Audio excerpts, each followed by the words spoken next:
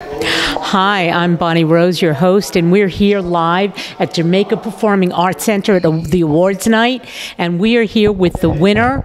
Hi, Michael Morales. Nice to meet you. And what did you win this award for? Best cinematography.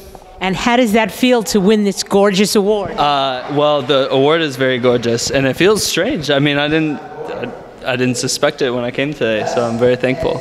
Is this his first time here at Festival of Cinema? Yeah, first time at Festival of Cinema. And what was your experience like?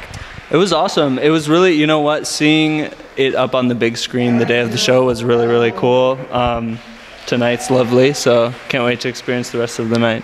That's terrific. And where are you going to place this beautiful award? I haven't, you know what, somewhere where everybody can see it. I'm not exactly sure where, but somewhere where everyone can see. And where can people follow you and the film that you won the award for? So the film is called Into the Colors, directed by a friend of mine, Jess Juliao, who's in there.